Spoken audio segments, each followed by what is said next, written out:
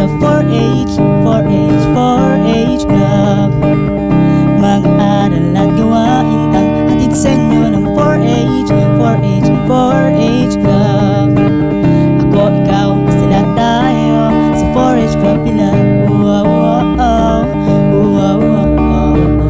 Wow, wow, wow.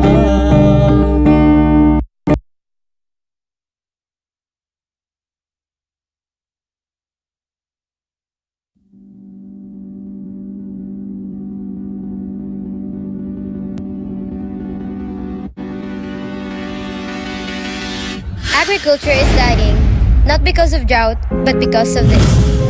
The average age of Filipino farmers at present is from 57 to 59 years old. This means that in a few years, they will reach their retirement age. But can any one of you say, agriculture will be our life? None. Why? First, because agriculture in the Philippines was stuck in the traditional way. Second, fertilizers, pesticides, and seeds are too expensive. Lack of protection from the middleman who buys their crops at a very low price. Farmers will now give in due to extreme poverty, which is the third reason. They will buy the palay for 15 pesos per kilo and they will sell it 40 pesos in the market. They will earn a gross of 104,000 pesos from every 4 metric tons of palay the farmers produce. And because the next generation of farmers is witnessing how difficult a farmer's life is, they choose to leave and pursue their own careers. Sadly, most of them would rather work on manufacturing companies, fast food chains, or other industries than to stay in farmland, which most of the time is not theirs. But fortunately, I discovered a club that focuses on reviving and strengthening agriculture through youth empowerment and development. It's 4-H Club! Not as famous as Boy Scout or Girl Scout too. This club has existed for 7 years in the Philippines, and all over the years are dedicated in empowering youth. They provide the youth opportunities to learn by doing through individual, group, and community projects. Like this man who was one of the beneficiaries of Young Filipino Farm Leaders Training Program in Japan. Another, they instill in the youth the spirit of volunteerism, cooperation, and dignity of labor. Enables the youth to use their time, talents, and energies wisely. Like this fun-making workshop.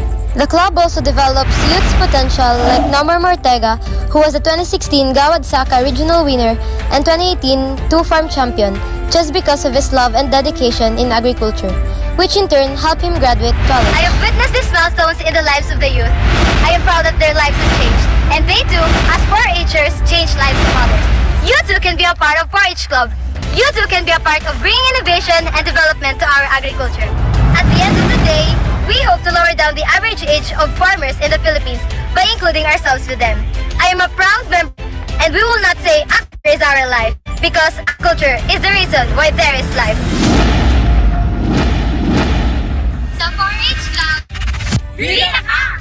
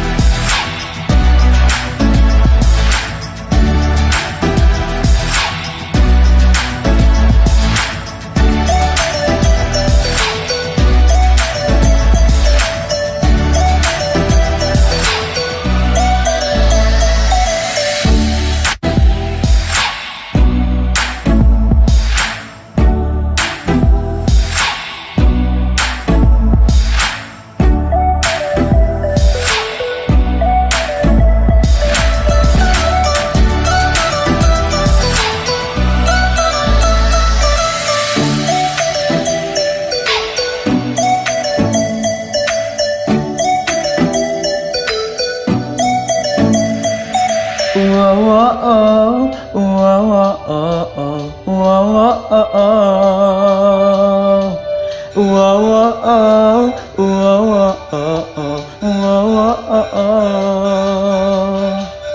4-H Club, andito na, isang samahan at pamilya.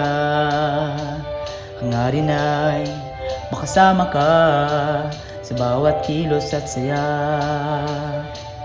Isang samang hangarin tagumpay sa loob ng paaralan at lipunan. Tara sasama na't sumali ka. Ang 4-H, 4-H, 4-H Club, mga aral at gawain ang hatid sa inyo ng 4-H, 4-H, 4-H Club. Ako, ikaw, sila tayo sa 4-H Club Pilar.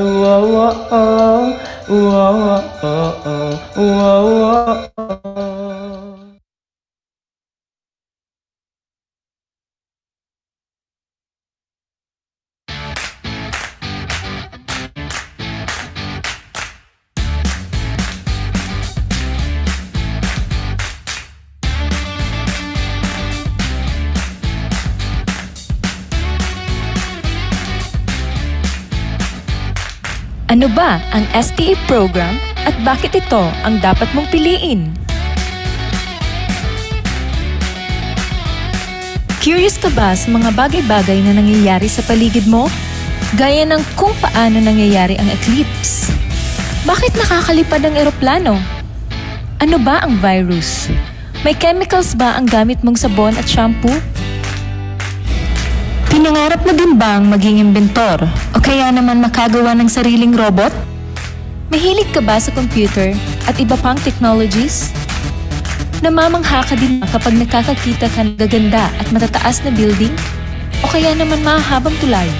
Kung oo, STE program ang nababagay sa iyo. Dahil ang lahat ng ito ay iilan lamang sa mga bagay na may kinalaman sa science, technology, at engineering.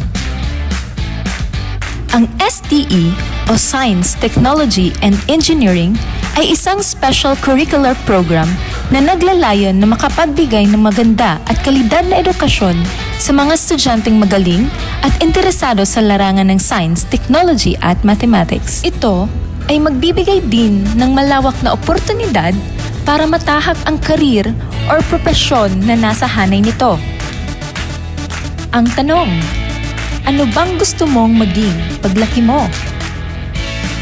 Gusto mo bang maging doktor? Nurse? Scientist? Dentist? Ophthalmologist? O kaya naman psychiatrist?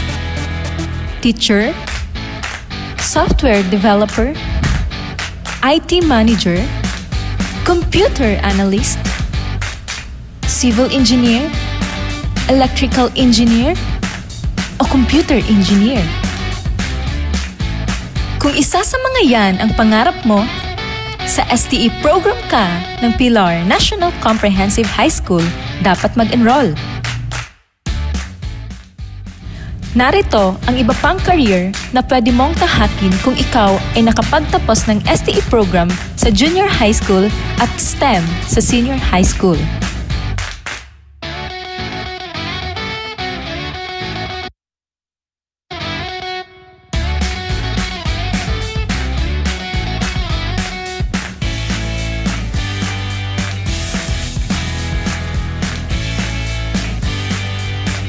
Paano mag-enroll? Sundin lamang ang mga sumusunod na hakbang. Unang hakbang.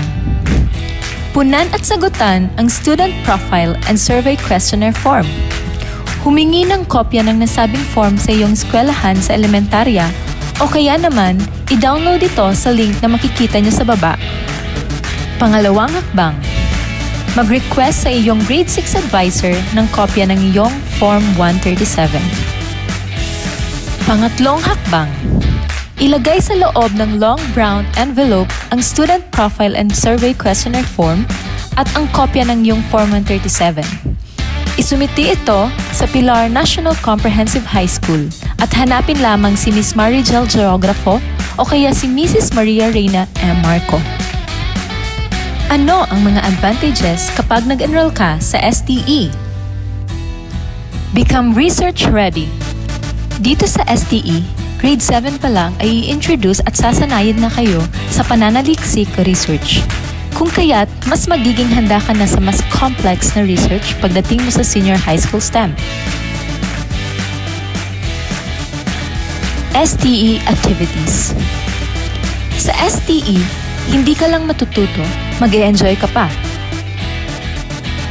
Narito ang ilang nasabing activities: Science Exhibit and Community Fair.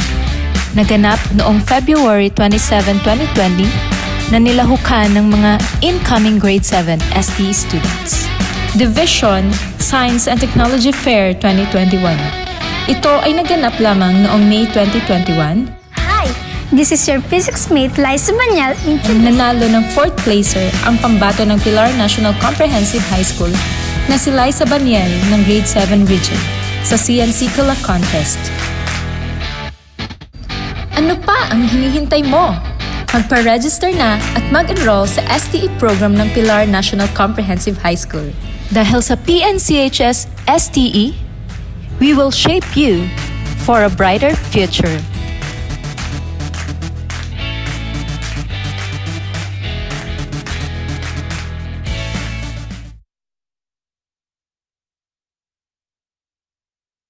Hi! This is your physics mate, Liza Banyal, introducing a physics concept in line with electromagnetism. We will talk about Coulomb's law. But first, let us meet the person behind it. Charles Augustin de Coulomb was a French military engineer and physicist. He is best known as the eponymous discoverer of what is now called Coulomb's law, the description of the electrostatic force of attraction and repulsion. But you're here to learn about the law. Coulomb's law is one of the basic ideas in electricity and physics. The law looks at the forces created between two charged objects. As distance increases, the forces and electric fields decreases. Think about a few concepts. When we have played magnet, you notice that there are two poles, the north and south. North and south poles like to move towards to each other. Similar poles such as 2 south or 2 north push away from each other. With this scenario, we have understood that forces between magnets become stronger as they move apart. Another is when you yell at someone from far away and they would barely hear you. But if you yell the same amount when you were together, it would be more powerful and loud. This idea was converted into this formula, where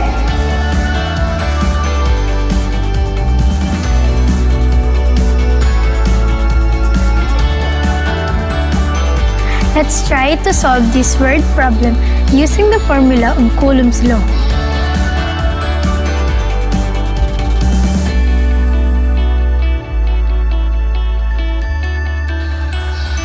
First, let us identify the given values where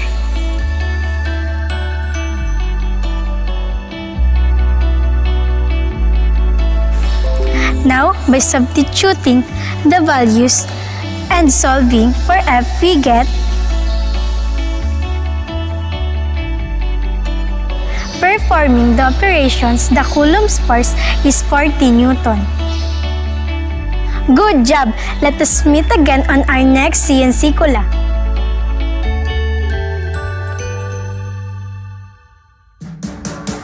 Bye!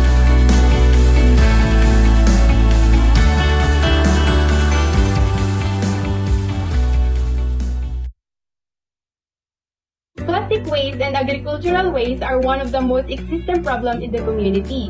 Also, as per now, the natural resources used to build houses are rapidly vanishing and affecting our environment. On the other hand, brick is one of the most common masonry waste used as a building material. Due to the demand, many families were unable to provide and construct stronger house walls that will protect them during natural catastrophes. The cost of concrete materials is the primary reason why many families in Pilar choose to build native dwellings rather than concrete houses. As a result, houses are easily damaged during typhoons, and might create insufficiency in the availability of natural resources. This reality motivated the researcher to take up an initiative that repurposes plastic and agricultural waste to construct an interlocking agroplasant bricks with crack detection system. Interlocking agroplasant bricks are made of plastic waste and agro waste, along with sand, heated, molded into unlocking form, and then compressed into bricks. In order to ensure end-user safety, researchers opted to include a crack detection system. The system will be attached per bricks area and will immediately detect an alarm in the presence of crack that might be caused by a natural event. Interlocking agroplasant bricks with crack detection system is the most effective, economical solution to provide families an alternative to bricks at lower cost, and it is an environmental friendly and economical solution to dispose of natural resources and other eco-issues in Sorsogon. We are the researcher, Lian May Malate, Ezra Quintanilla, Mary Jean Marbella, Lindy Malihana. grade 12 STEM student, interlocking with agroplasant crack bricks. detection system.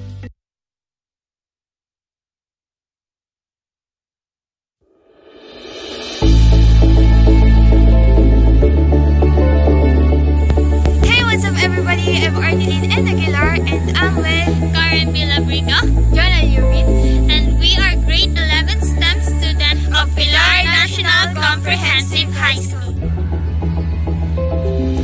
Instead of commercial fertilizer, why don't we use cow manure?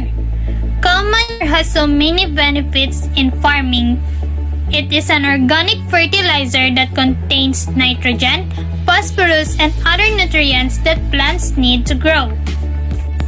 Today, we're going to share with you how to use cow manure as an organic fertilizer. Okay, we are now looking for a cow manure. Ayun! And by the way guys, if you have a source of fresh manure, don't hesitate to use this nutrient-rich material in your garden.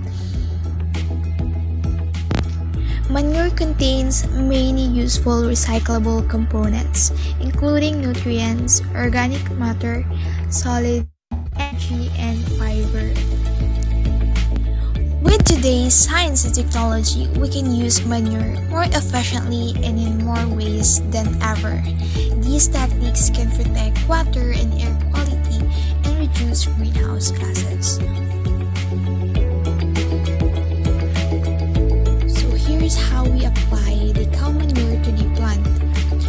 First is to loosen the soil around the plant using a cultivator or a trowel or any other cultivating tools that you have in your home.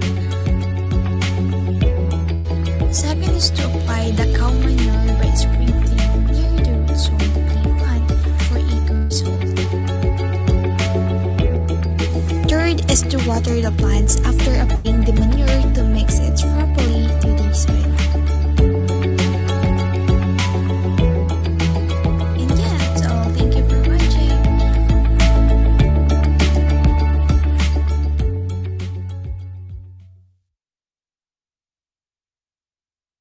Good day everyone! Have you all ever tried lifting a tray using a glass without dropping it? Well, if your answer is no, allow me and my team to demonstrate and explain to you how it is possible. But first, I'd like you to know that this activity is a great way to reveal how air pressure differences cooperate. This is what we call glass tenacious, an air pressure experiment. The materials are so easy to find at your home. All we need are lighter, candle, paper, water tray, and of course, glasses. We have to wet first the paper and place it flat inside the tray, put the lit candle in the middle, and cover it with the glass. The lit candle inside the box is the cause of all this experiment. As it burns, it uses a made of oxygen. The flame from the candle quickly heats up the air in the glass. In this experiment, the air pushing up from underneath the paper is strong enough to overcome the weight. And voila! Magic! We can now lift a tray using a glass without wrapping it. Are you now curious about how does it work? How? How? How? The lit candle inside the glass is the cause of all this excitement. As it burns, it uses a little of oxygen, of course, but more importantly, the heat generated by the flame causes the air inside the glass to start moving very fast, to quickly expand and to lift the glass. With less air inside, the pressure in the glass drops. With the glass upside down, the wet paper, you probably saw bubbles at places around the rim of the outside. That was expanding heated air escaping the glass. And that's it. I am Ephraim Gian Emmanuel, Brian Morris, Jericho Perez. I'm Laika Ascanio. grade 12 STEM student.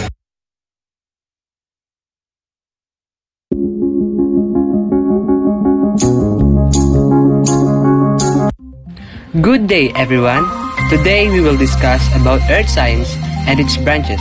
By the way, I am Ezra James Reyes, a STEM 11 student.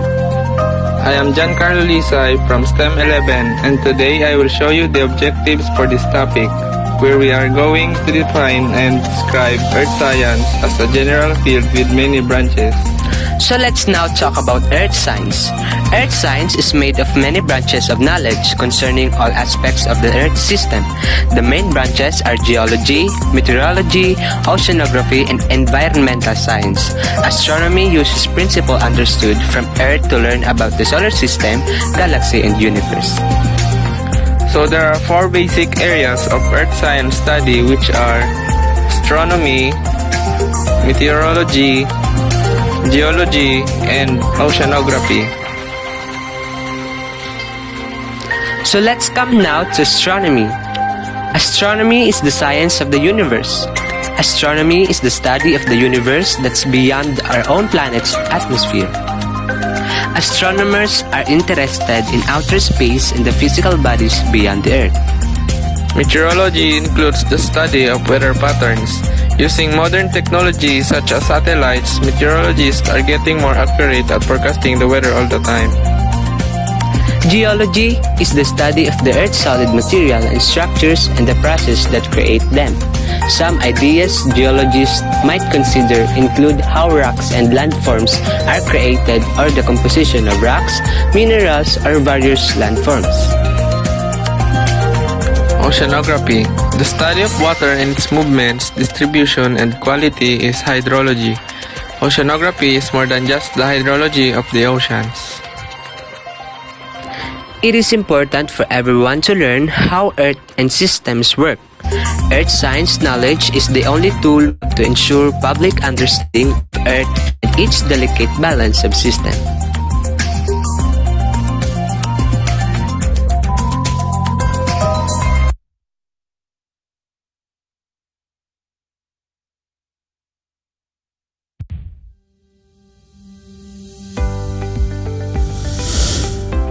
Stress has been one of the primary problems that the world faces in this time of pandemic. It is associated with anxiety, depression, high blood pressure, heart disease, disordered eating, irritability, decreased academic performance, and decreased life satisfaction. Development of lemongrass, Cymbopogon citratus, and jasmine as aromatherapy would be a great help to address this problem. This study aims to help people lessen their stress. We came up with this idea considering our current situation. All of people have a hard time with the stress. So this oil perfume can perfectly help in relax by spraying and ignoring this product in your body. Lemon and coconut oil, ginger and aloe vera, jasmine and lemongrass. Preparation of all ingredients. Cleaning up of lemongrass, cutting aloe vera and ginger, and tearing up some pagita. Making oil from coconut oil. Mixture of all ingredients, putting in a bowl and steaming boiling water. Wait for 30 minutes to 1 hour until all the ingredients dilute.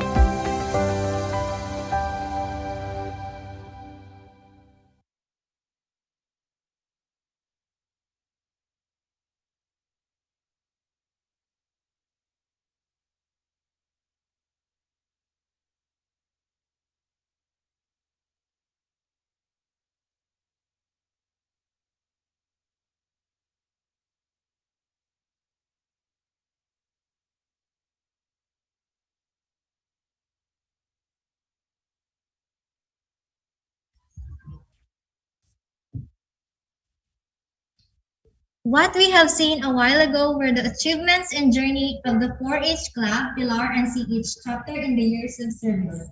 We have also seen the Division 4th placer in CNC Pula, Liza Banyal. Congrats, Liza. We have also seen more creative and amazing outputs from grade 11 and 12 STEM students, and we were able to learn from them. Great, right? So at this moment, we shall now begin the program. But first, kindly put your names, group level, and grade level for the attendance.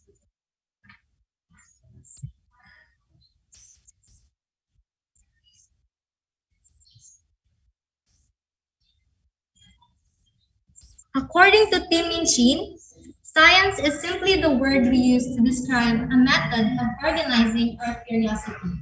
Indeed, through science, scientists have been able to discover essential knowledge out of their curiosity that are beneficial to our daily living.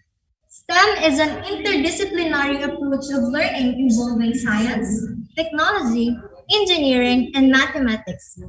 It offers an interdisciplinary model based on inclusivity, integration, assessment, and delivery of useful skills. Truly, STEM engages us to create, innovate, and develop useful things for the betterment of the community. A blessed morning to everyone. I am Princess J.D. Baldin. I am Joanna Marie Mojica, and we are your today's host for this virtual webinar workshop entitled Writing Scientific Research Paper with the theme Empowering Pilar National Comprehensive High School Students Towards Higher STEM Literacy, Research, and Innovation. May we all stand as we start this webinar with the Philippine National Anthem, followed by the PNCHS hymn.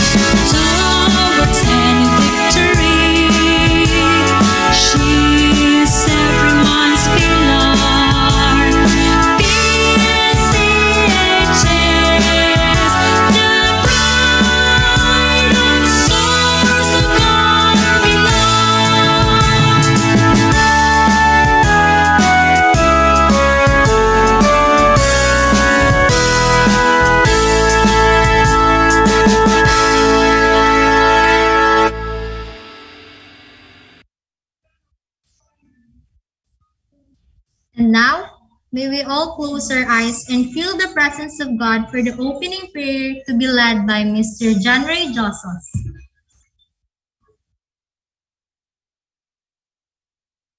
For the opening prayer, let us bow our heads and pray.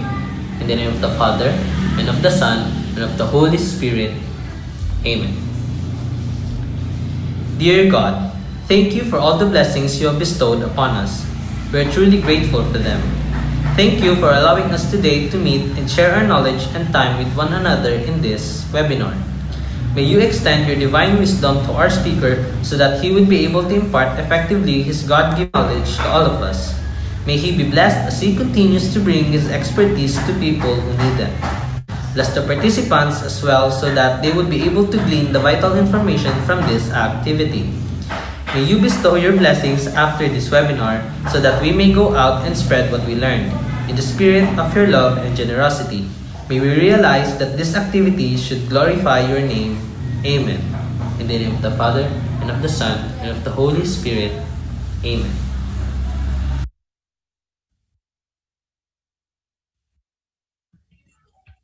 Before we start, let us hear first the message of our ever-diligent and lovely Assistant Principal to Mrs. Maria Luisa Arevalo for her opening remarks.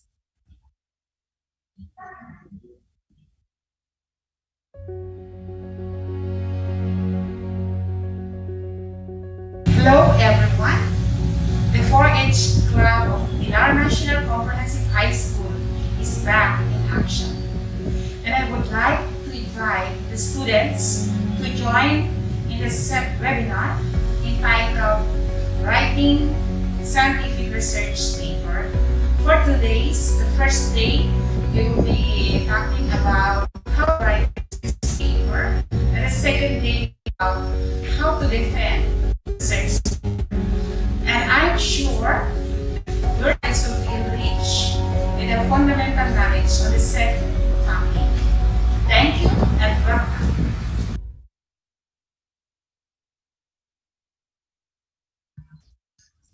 Thank you, Ma'am Luisa, for the warm greetings. And now, let us also welcome our ever-supportive school principal too, Sir Amadeo Laguda, for his inspirational message.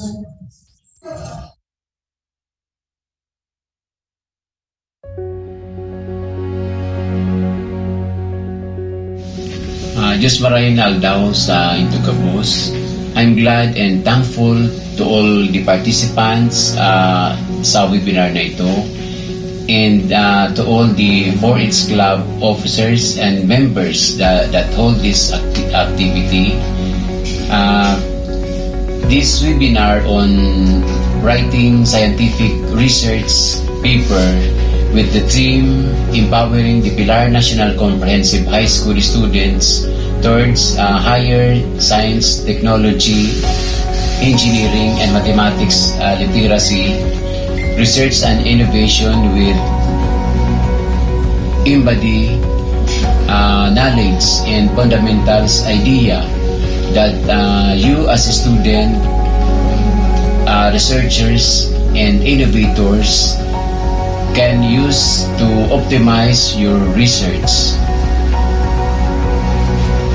At higit sa lahat, to our speakers in this webinar, bilang school head ng Pilar National Comprehensive High School, ako po ay taos-pusong nagpapaabot ng aking lubos na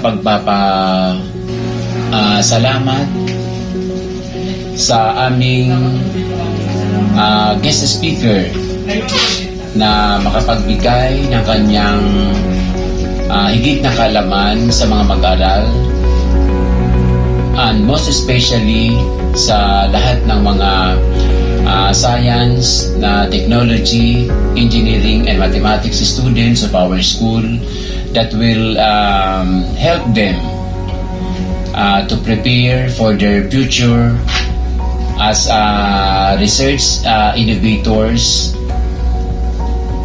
of our school, community, and our the nation in general.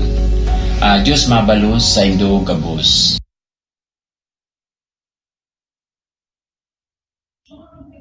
Thank you, Sir Amadeo, for the very meaningful and inspiring message. Indeed. But before we proceed with the discussion, let us welcome Ms. Marjorie Malihana for the presentation of participants, to be followed by Ms. Gwen Maris Malia for the webinar rules that we have to keep in mind before, during, and after the session.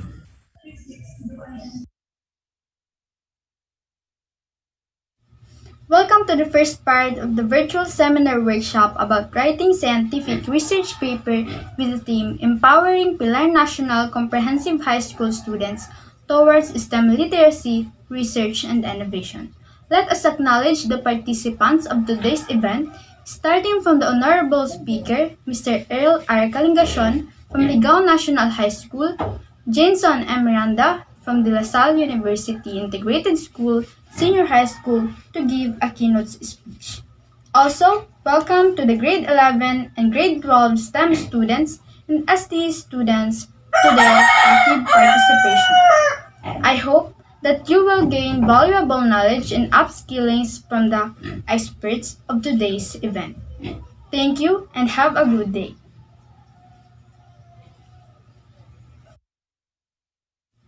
Welcome.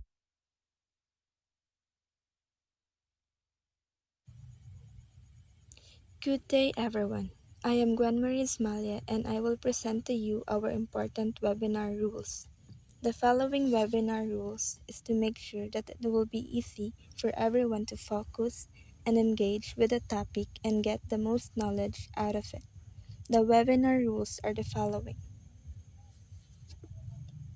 First, make sure to have stable internet connection. To avoid missing important parts of the event, make sure to have a stable internet connection before attending the virtual seminar. Second, put your phone on mute when necessary. To prevent unwanted background noise from distracting the host or speakers and the other participants on the webinar, make sure to put your phone or any gadgets that you're using on mute, unless there's a need for you to speak. Third, always be respectful. Avoid promoting any personal, service, or product during the webinar. You are encouraged to actively participate, and you are supposed to only share and ask topic-related informations. Never disregard other participants' opinions just because you don't agree with their sentiments, and always wait for your turn to share and ask questions. Fourth, take note necessary informations. To remember the key points from the webinar, which you think is important and will be at your advantage, it is best to take note. And lastly, provide feedback to help the host know how the webinar turned out from the audience perspective and to help them through suggestions on what and where to improve for future webinars.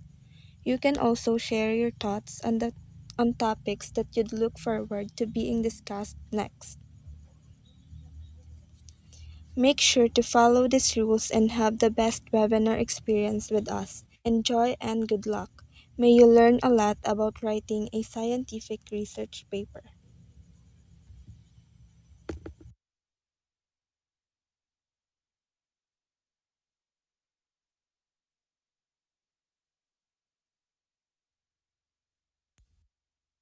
Thank you, ladies.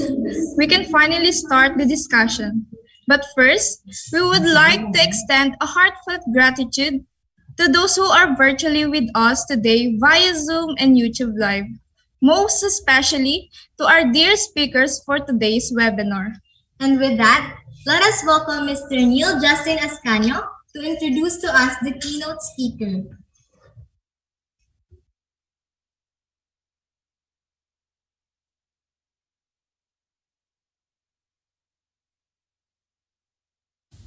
Today, I'm excited to introduce our keynote speaker, Sir Jason M. Miranda. Sir Jason M. Miranda was born in Catamlangan, Pilar, Sorsogon. He is a full-time faculty member of the De La Salle University Integrated School Senior High School. For 8 years, he has handled multi-level groups of learners, both from junior and senior high school. Currently, he is working on his thesis in bilingualism to finish his Master of Arts in English Language Education at the La Salle University, Manila. His research interest includes the language of media, politics, and pop culture, as well as critical pedagogy. During his spare time, he enjoys watching K-dramas and writing poetry in English, Filipino, and his vernacular.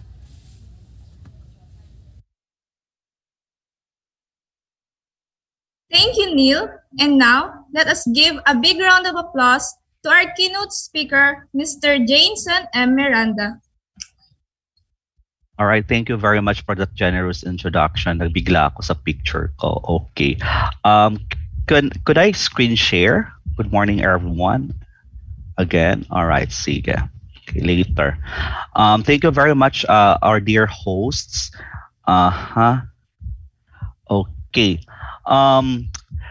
To all our STEAM administrators present in this event, our beloved teachers, students, a pleasant and blessed morning to all of you.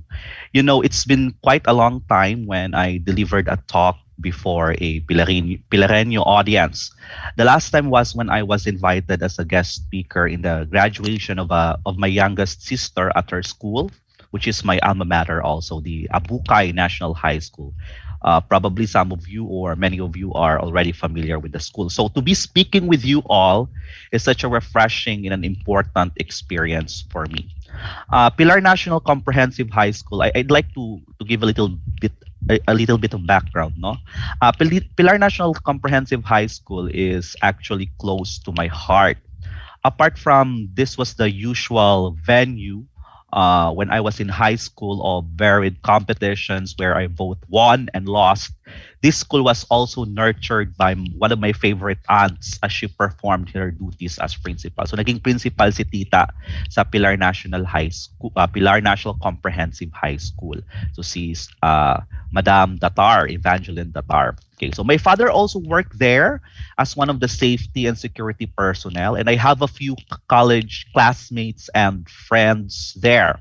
Okay, Recording stopped. Salchel, si Miss Geographo, mga kaibigan ko yan, kaklase ko. And then, so PNHS is but a part of my personal dream of seeing it succeed and prosper as an excellent top-notch educational learning institution, Recording not just in in progress. Pilar or in the region, but in the whole nation as well. So I was viewing some of the advertisements before the actual webinar started, no?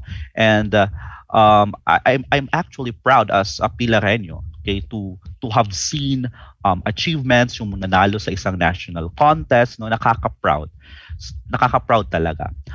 Sir Luel Sulayaw, my dear friend in college, who is now a master teacher in the Department of Education, assigned me to deliver a keynote speech today before senior high school STEM students. To be perfectly honest, I am not a STEM person since my training and orientation are on social sciences and humanities, specifically linguistics. But I believe and I hope that I can inspire you even a bit to embark on the challenging yet rewarding research odyssey or journey. Okay, so allow me to screen share my my PowerPoint presentation. I have here a very short PowerPoint presentation. Okay, mga 100 slides lang naman. Okay, so joke lang. Okay, but by the way, if you can turn on your cameras, I will really appreciate it. Okay, but if the internet connectivity, hi Sir Shalkel, ano pa si Sir Shalkel? Hello. I will really appreciate it if you can turn on your camera. Okay, but if the internet connectivity will not permit it, okay, that's perfectly fine. So allow me to screen share my PPT. Okay. All right. So I'll be discussing with you the IMRAD of research. Okay. So this is to signpost the actual talk or webinar that will take place after me. No? Okay. So when you say IMRAD, it's actually a format in scientific writing. So you have introduction, method, results, and discussion. But I'm not going to talk about these, no? Okay? Hindi ko aagawan si Sir Earl. Hi, Sir Earl, ng role, no? Okay? So I'm going to talk about different form of IMRAD.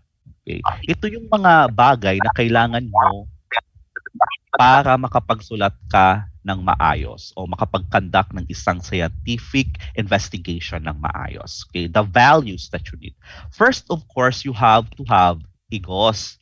Ayan. Or I'd like to operationalize it in the context of research. I call this perseverance. Okay, there will be moments na you really have to stop, no? Okay, pagdating sa research kasi you're overwhelmed. Okay, o marami pang mga bagay-bagay na may encounter mo, but you really have to persevere. Dapat may gus ka, okay? Maigos, all right? So this is very important in conducting a scientific investigation. You will not be able to reach the finish line if you don't have igos or perseverance, okay? So that's the first skill, okay, that you should have. Okay. So that's why the meme here or the photo says here, warning, I am dangerous when focused. Okay. So connected siya sa igos, no? When you are maigos, okay, when you are very persevering, no, you're actually focused. You are focused on doing something. So sabi dito ng lalaki, I am dangerous when focused. And then magulat na lamang tayo kahit pa maraming bagay, no, na mga nagpapahirap sa atin pagdating sa research. Okay, probably yung language skills natin, okay? Wala tayong self-esteem sa lingwahe natin, sa language ng pagsusulat natin. But if you continue on persevering, okay, you will actually reach the finish line. And magugulat ka kung gaano ka ka-dangerous, no? Kapag ikaw ay focused, kapag ikaw ay nagpe-persevere. So that's one, okay? That's the I in IMRAD, IGOS. The next one is mission. Ayan. You have to have a purpose. Okay? What's your purpose in doing your scientific investigation? Yung mga STEM people, halimbawa, gusto nyo makapag-create ng isang mas maayos, no? Mas effective and efficient na fertilizer na makakatulong sa mga farmer. Okay? So that is a great purpose. Okay? So dapat kapitan mo yung purpose na yan, yung mission na yan. Dahil kung wala kang purpose, kung wala kang mission, di bali wala din yung scientific investigation mo, yung papel mo, yung research mo. Mahalaga na kailangan nating ma-realize nung mission natin, no? Kapag gumagawa tayo ng isang papel, because just like what I've said, there will always be challenges along the way. Problems are inevitable. Okay, even veteran researchers, even seasoned scientists encounter lots of problems when they're conducting scientific explorations or investigations, so to speak. But once you get overwhelmed, you always go back to your why. Why I'm conducting this research? Who will be benefiting from my findings? Okay? So kapag ka bumalik ka dyan sa why mo, no, sa mission mo, you will continue. Okay? You will actually persevere. Okay? So this is somehow related to the first I, okay? Yung IGOS, okay? So we have now two IGOS, mission, and then R, yan, ranga. Ranga, the literal meaning of ranga in Bicol is like kagaanan daw ng buot, no? Okay, o pagranga. But I'd like to operationalize it in the context of research, okay? Love, no? The love for research. It's really hard to fall in love with research. Okay, napakahirap po. And as educators, it's also difficult to make students fall in love with research. Yan. Mahalaga po na makapag-develop tayo niya ng love, no? Pagmamahal sa research. At pwede din itong i-take ng literal. Okay, yung may mga jowa, no? Okay, pwede din yung love ninyo, no? Ang makapag care sa inyo kasi kailangan nyo ng support system, no? Kailangan po yan, support system kapag kayo na gumagawa ng research. And most importantly, ranga of the school, meaning love ng school para sa inyo. That's why I am so happy that Pilar National Comprehensive High School, no, has this initiative to actually organize this webinar, of course, with the guidance of your advisors and and of course the initiative of the 4-H club, no, at iba pang mga organizations sa senior high school. Okay, you're very lucky because the school really loves you guys. Okay, so yun, Ranga, love for research at the same time love of the people around you. Okay, because research, aminin natin, research is difficult. All right, kung talagang tatahakin natin yung tunay na pananaliksik, no, mahirap siya, okay, kung tutuusin. Pero dahil sa support system, dahil sa guidance ng mga teachers and all the persons around you, you will definitely succeed. All right? So that's it. So you have now 3 Igos. Okay? What's the letter M? What's the letter M? Sige nga, type 1. If nakikinig kayo, type 1. Pwede ba kayong mag-type dyan? Di ba nakita ko you're typing your names, okay? Type 1 if you're still there. I would like to know if you're still there, alive and kicking. Yeah, all right. Type 1. Type 2 kung may type ka sa Zoom meeting na to. Nako, walang nagta-type 2, no? Nako. Walang nagta-type 2. Lahat sila type 1. So wala silang type, okay, sa Zoom meeting na to. All right. Sige, let's move on. So you have there Ranga or love. Ay nako, si Shalchel may si Sir Shalchel may type 2. So may type siya sa meeting na to. Siyempre, type ni teachers lahat, no? Okay, ayan. Sige, let's move forward. Yan, action. All right. So you have there after Ranga action. What do you mean by action? Your scientific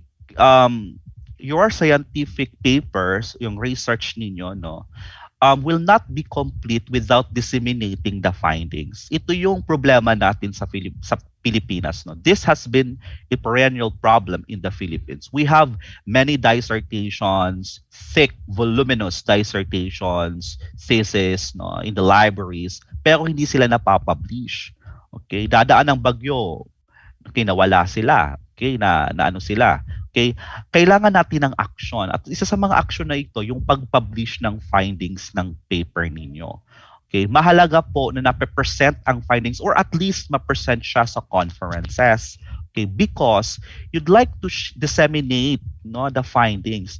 Your papers, your whatever findings you're gonna have there, okay, in your study will be useless if they will not be disseminated to the proper audience. Okay, to the larger scientific community, so to speak.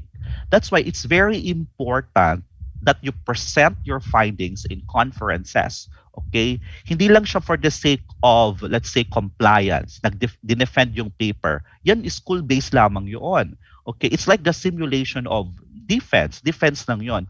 But the more enjoyable part, no, of research is when you present your papers in conferences, because once you do that, you will be receiving lots of feedback from other students, from experts also in the field, and that in turn, okay, the feedback in turn will help you improve your paper. Okay? So, sabi ni Sir Lowell, magbigay daw ako ng mga tips, okay, sa pag-present o sa pag-defend ng paper. Unang-una, yung tatandaan, no, kapag ka-defend nyo yung paper, hindi po nandoon ang panelists, hindi nandoon ang panel to find fault in your work. They're there to help you. Kaya wag nyong iisipin na, ay nako, papahirapan tayo. We're just going to get grilled. Okay, we're just going to get sauteed, no, in our own oil. Hindi po ganoon, okay? Gigisayin sariling mantika, hindi ganoon ang defense, hindi ganoon ang presentation, paper presentation or poster presentation pagdating sa conferences. You're doing that because first, you'd like to share your findings with the larger community, and second, you'd like to improve your paper. Okay? Kasi experts ang titingnan yan. Experts yung mga audience. So ang goal nila ay to help you improve the paper. You know what? There has been sabi ng mga professors ko sa De La Salle University, mas maigi nga mag-present daw sa ibang bansa. Kasi daw yung mga taga-ibang bansa, yung mga foreigners, they would really help you. Okay, they will really pinpoint the strengths, okay, at the same time help you improve on certain areas of your paper. Pero pagdating daw sa Pinas, medyo yun nga, fault finder. Pero ang isipin lang natin, no, once we do defense, okay, nandoon ang panelists, nandoon ang audience to help you. So wag tayong matatakot. And pagdating sa presentations, just remember this is very popular na yung KISS, no? Keep it short and simple. Ayan. Because when you do presentations and conferences, you will not do it, the entire 1 hour, no? It's always time bound, very limited yung time, 20 minutes. So keep it short and simple. Okay, so all of these things will be further discussed with you, I believe, in the second part of this webinar series. Okay, so that is to just this is to just signpost, no, of what we're going to talk about in the second part of the series. Okay, sige. We're done with the letter A. Letter D, disposition. The literal meaning of disposition is the inherent qualities of mind and character. Okay? Katulad nito, no, na success nyo, bam, success. Okay? Mararating nyo po yung success, okay, yung dulo ng research, no, kung meron kayong strong disposition. You'll be able to succeed, okay, kapag talagang meron kayong resilience, meron kayong grit, meron kayong strong mind and character. Alright, katulad nito, talagang success na siya. Okay? Ayun. So, again, yung IMRAD po natin, these are the things that I believe we need in order for us to complete the scientific investigation, senior high school research odyssey. I believe po, and I always emphasize, research does not end in proposal defenses or final defenses. Okay, the findings of research must be presented in conferences. They must be published. Okay, so anong dapat nating pagtuunan kapag ito yung goal natin? We have to have the following. Okay, IGOS, mission, ranga, action, at disposition. Okay, so to inspire you, I believe these are the core values that De La Salle University Senior High School has, okay, as a learning institution and as a research university. Because to inspire you, since 2018, De La Salle University Senior High School has produced 34 published papers in refereed journals, okay, and conference proceedings. Okay, 34. There's a close why we're able to make it, no? There's a close collaboration between the research advisors and the students. Okay, close talaga yung collaboration mula sa pag-iisip, sa pag-conceptualize, but that the concepts are originally from the students. Okay, ang goal lang ni research advisors really are to help and guide the students. So close collaboration po yan. Pagdating din po sa pagsulat, okay, close collaboration lang po yan. And then another thing, we shifted from requiring the students. I'd like to share this, no, so that you're gonna have an idea as to how we're doing this. We shifted from requiring the students to produce full-length paper like the thesis format. Okay, hindi na po yan yung final output. Ang final output na mga bata ay actual na journal article. Okay, so at the end of the entire senior high school curriculum, all senior high school students, mapa STEM, humanities and social sciences, lahat po na strands, they're required to come up with a journal article.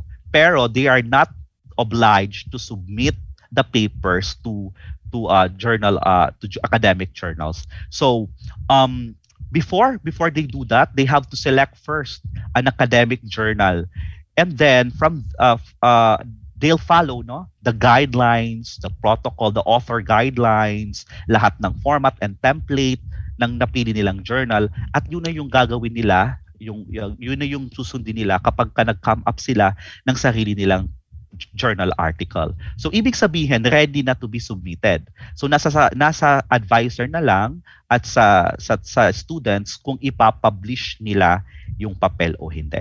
So yun. And of course, syempre sa amin, ang napakahirap sa sistema ng sa DepEd, for example, yung walang paper advising. Kasi sa amin kasama siya sa loading. So talaga bawat research groups ay may kanya-kanyang research advisor. I don't know how you do this in the Department of Education, but I believe that should be the norm. That should be the standard. Each student should have a research advisor. And in our case, the research advisors are not necessarily the research teacher. Okay? So, halimbawa ako, nagtuturo ako ng research, no? Pero yung mga bata, iba-iba yung advisors nila. Hindi ako. Kasi naranasan ko din sa previous school ko, ako yung research teacher, ako din yung advisor. So imagine the amount of, the number of papers that you have to check. No? So I believe we really have to create system that will allow us to facilitate things. And the one I shared, I think is an effective way to do this. Okay, so may kanya-kanya silang advisor. So I'd like to share with you, no, to inspire you even more. Okay, I'd like to share with you some titles, 3 titles I believe. Okay, ito na-publish nila just recently, no, 2018. I believe this is the first paper that got published. Increase vitamin B5 uptake capacity of ultrasonic treated milled rice, a new method for rice fortification. Okay, so yan. So sila yung mga researchers. Ngayon mga college na sila. You know, nakaka-proud kasi kahit senior high school na kayo, kahit na-publish yung paper nyo na college, meron na kayong yan. Na-publish na kayo. Sabi nila pwede na kayong mamatay kasi pwede na kayong masite. Okay, pwede na kayong masite. Alright? Another paper, kinuha ko lang yung pang STEM, electrochemical determination of tannic acid using graphite electrodes sourced from waste zinc carbon batteries. Okay, so yan. Nakipag-coordinate din sila sa physics department ng Central Mindanao University. Okay, and last one, translating an Aesop's fable to Filipino Sign Language through 3D animation. Okay, so this is part of the proceedings in the 9th workshop on the representation and processing of sign languages. Okay, so yun. So these are just some. Imagine 34 since 2018. So patuloy pa yung goal namin, no, na increase yung number ng mga students na nag-i-engage sa publishing, scientific writing. All right? So I am also this is to plug, no, I am also encouraging you to publish in the Sinaya Journal. This is the Philippine Journal for Senior High School Teachers and Students. Okay, so if you have time, you visit this page, just type in the browser Sinaya Journal. Okay, you will be led to this web page.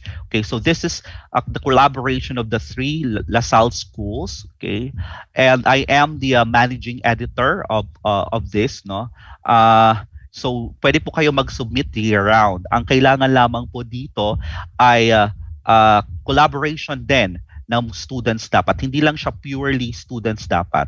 Dapat meron pong kasamang advisor or research teacher or research advisor. Okay, so ayan po. And then of course, ang registration ng 4th DLSU Senior High School Research Congress is ongoing. But for the entries, deadline na po noong April 4. So I believe we take small step, one small step at a time, no? Okay, ngayon siguro sabi ni Sir Lowell, hindi kayo nakapagpasa ng entries, no? But I am really positive and hopeful that in the coming in the coming years, no, you'll be able to participate in the DLSU Senior High School Research Congress and finally publish in the Sinaya Journal. Okay, so pioneer po ito. Ito yung kauna-unahan na journal para po sa mga estudyante at kaguruan ng senior high school sa ating bansa. Alright, so there you have it. Okay, ito po yung kailangan natin no, ulit. IMRAD, okay, IGOS, mission, ranga, action, disposition. And you know, I am so happy, just like what I've said before, that we're holding this activity, no? This is such a great activity for us to learn. So take advantage of it. And I'd like to end this keynote message or keynote speech with this quotation. According to Zora Neale Hurston, an American anthropologist, research is formalized curiosity. Care. It is poking and prying with a purpose. Sometimes you may take a pause, but you always have to go back to your why. You always have to go back to your purpose. And once you do that, of course, you will definitely succeed. You will definitely reach the finish line. Thank you very much for inviting me, and I hope you enjoy the rest of the webinar. And I am also thankful to Sir Lowell. Thank you very much, Sir Lowell, for taking the time, no, to invite me for this session. All right. Yun lamang po. Wala bang heart react dyan? Like react? Type 1, type 2? Yan, sige.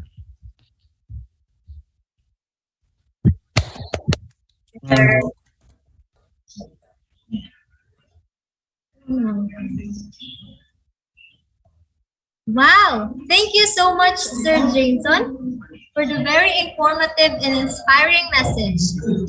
Thank you for reminding us of the characteristics of being a researcher, wherein a researcher should have egos or perseverance, mission or purpose, ranga or love, action and disposition. We are indeed honored and grateful to have you in this webinar workshop.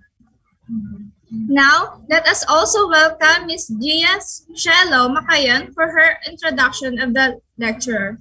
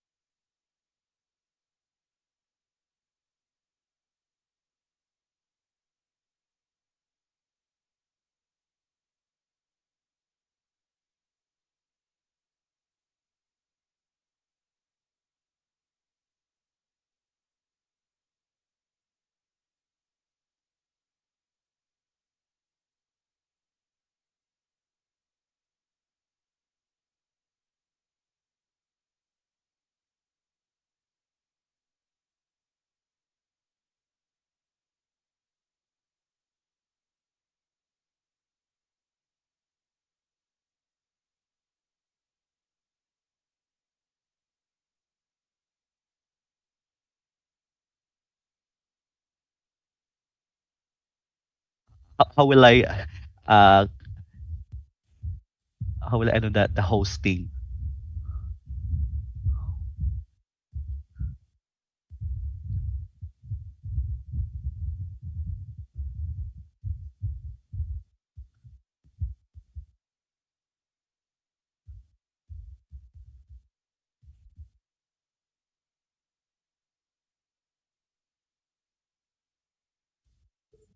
Okay, sorry for the technical problem. Please turn on your mic if you want to say something about what Sir Jameson have discussed. So anyone who wants to volunteer to share their thoughts about the discussion.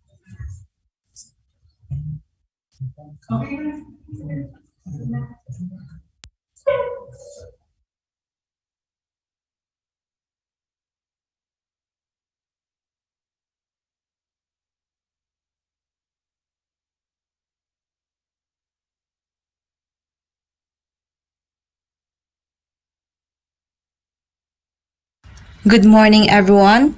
I'm Gia Del Shalo Makayan, a grade 12 STEM student at Pilar National Comprehensive High School, and I am delighted to introduce our guest speaker for today. Why I'm so excited? Because his talk is so relevant to all of us. He will discuss the fundamental knowledge and skills that we as students, researchers, and innovators could apply for the betterment of our own endeavors. So, just a brief background. Our guest speaker for today graduated from Bicol University College of Nursing in Legazpi City in 2010.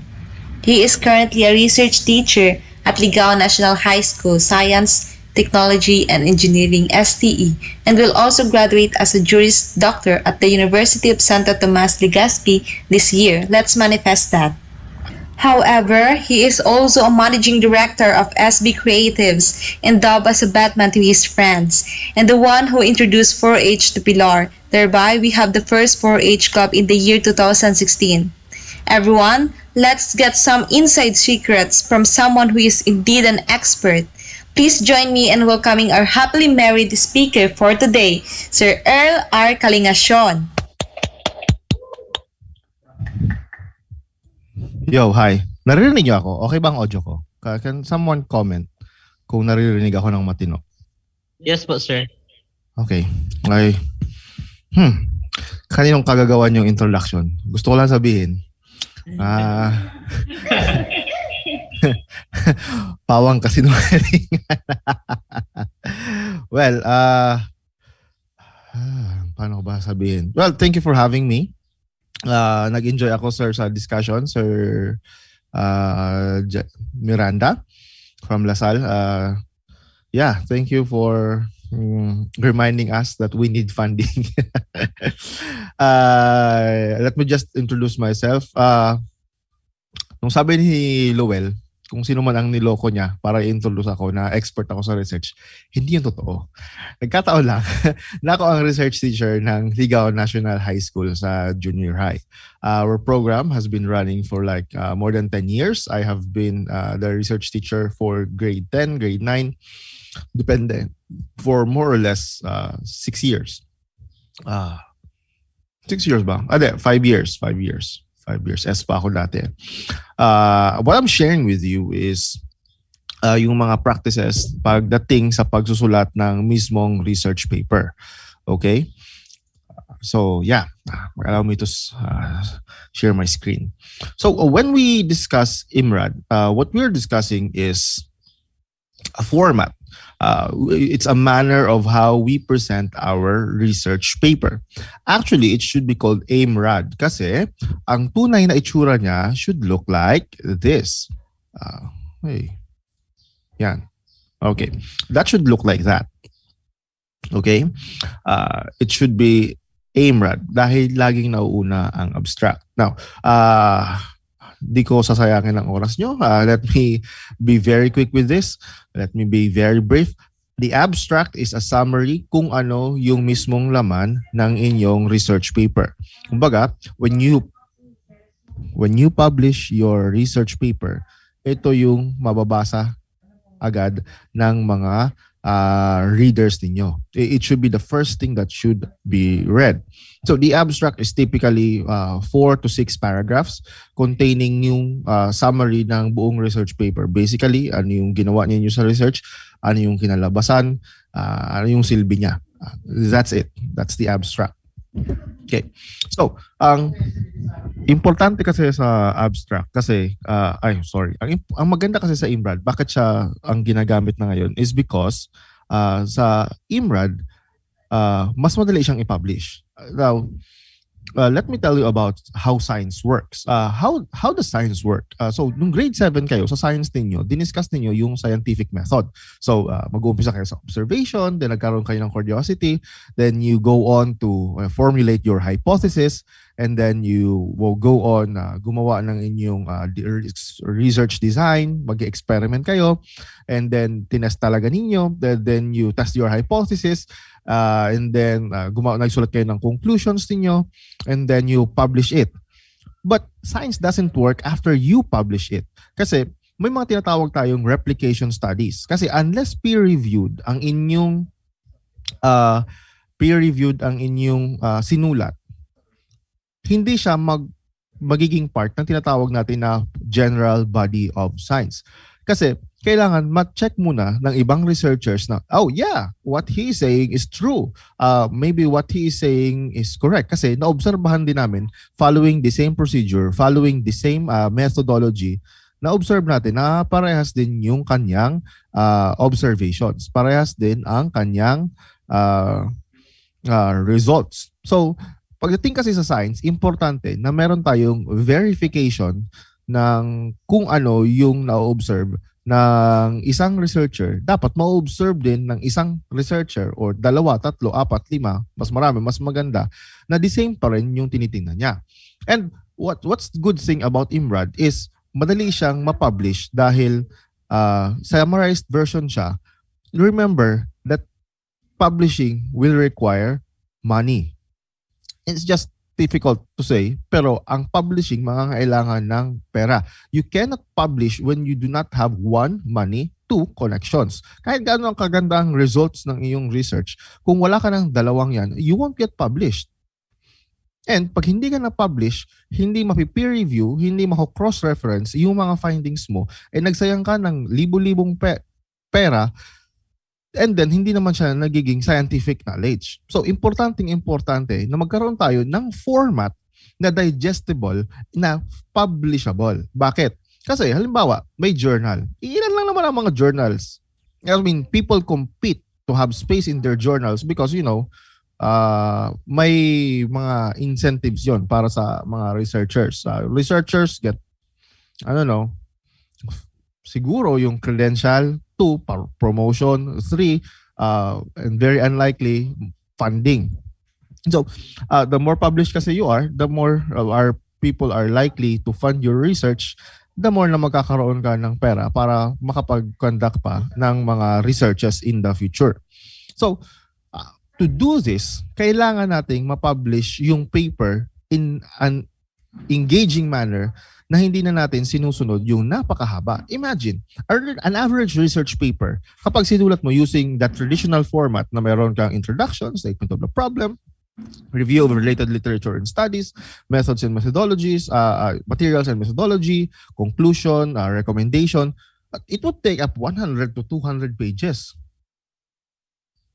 So, how are you gonna publish that? Hindi yan tatanggapin ng mga journal. So, we invented a way na maging publishable yung mga articles na yan na ma-fit siya sa isang journal at tinatawag natin yun na IMRAD. That's the main purpose of IMRAD. The publishability ng mga research paper for whatever purpose it may serve the researcher or the journal. So, having said that, you always remember that writing in IMRAD is not necessarily hindi siya yung necessarily balangkas, hindi siya yung necessarily structure kung paano nyo kinokonduct ang inyong research. You will still have to follow the research steps as you have been taught traditionally. That you have to write your introduction, that you have to write your statement of the problem, you have to formulate your specific questions, you have to formulate this, tapos ipapa-validate mo yon, magkakanda ka ng inyong review of related literature and studies para ma-justify mo yung iyong research, para ma-avoid mo yung plagiarism. You will still be doing these steps, and IMRAD is only the way by which you present your research in research journals. Clear? Okay ba yun? If you can hear me, pagalawin nyo nga ang baso. Sige nga. May nakikinig ba sa akin? Yun nga pakahirap sa webinar. Hindi mo alam kung may nakikinig sa'yo. Alam mo naman. Pero po, sir. Opo, sir. Nadidinig ka po namin. Oh, yeah. Nakakayak naman. Nakikinig sila. Nakikinig sila. Charing lang. Okay, let's proceed. So, basically, this is how it will look like. Ano yung abstract? The abstract, diba? The abstract will introduce the topic. It will give the specific questions or objections. It will list the main techniques or procedures na ginamit without going into the details first. And then it will give the most significant results and then describe the conclusion that the researchers have acquired from conducting the research. So basically, that's the abstract. The abstract is supposed to be 3 to 4 paragraphs. Tapos. Okay? 3 to 4 paragraphs. Yun lang. Okay? Ganito ang example niya. Okay, I'm giving you more or less, sabihin natin, I'll give you 1 minute to read this.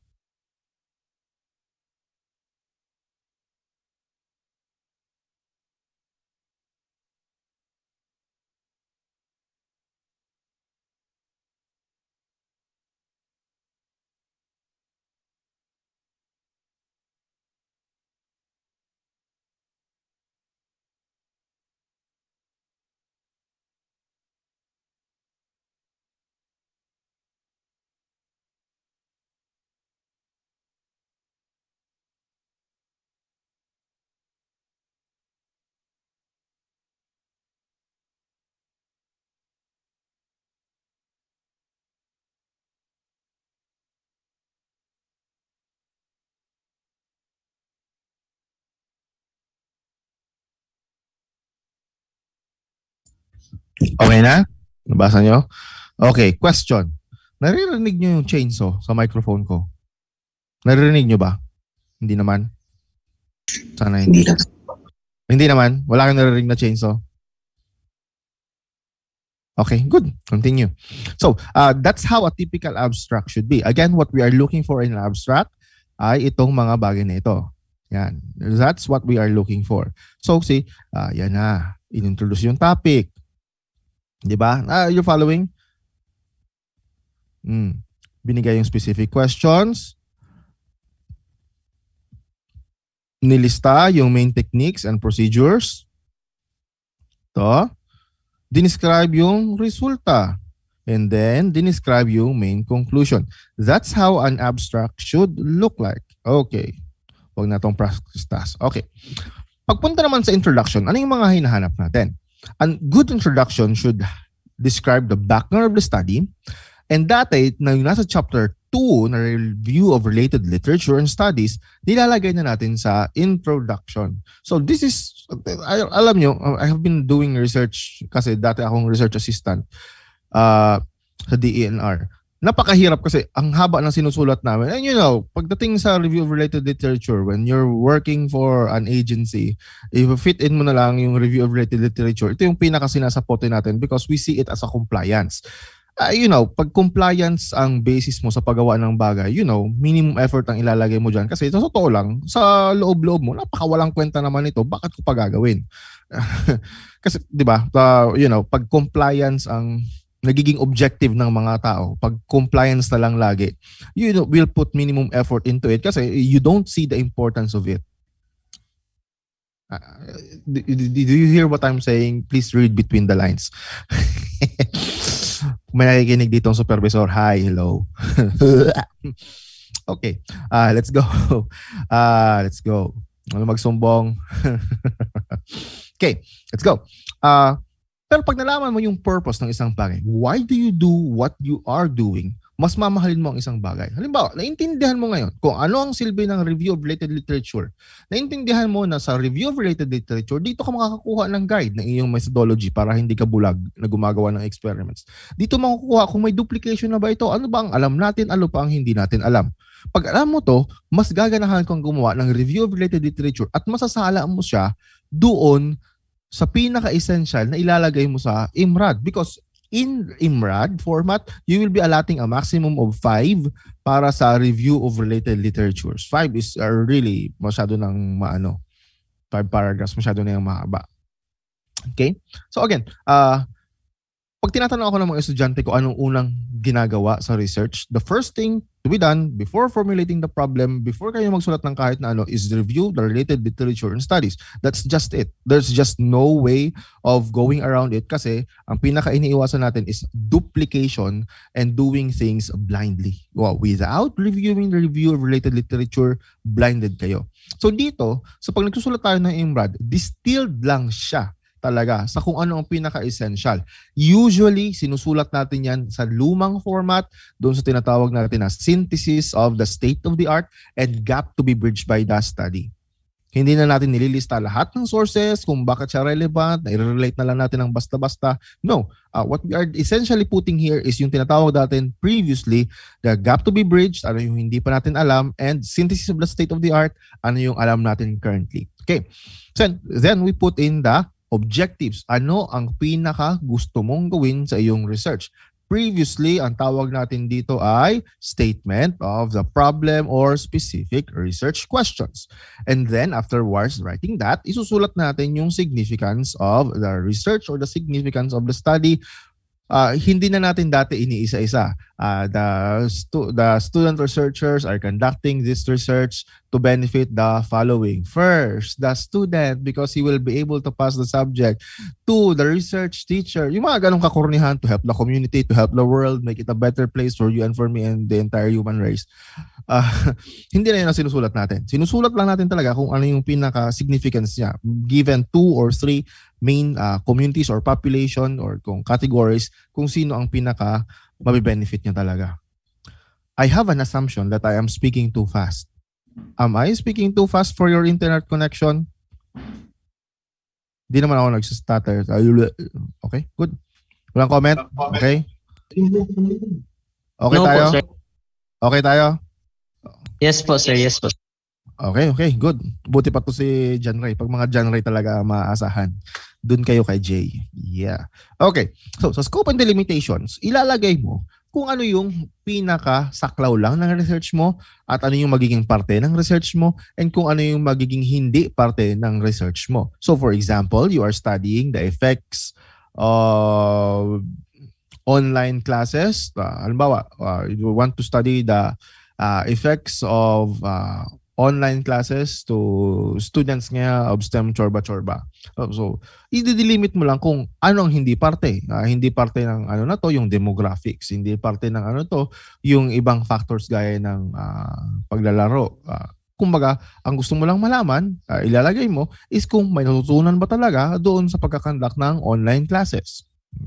So, yun lahat ang nandoon sa inyong introduction.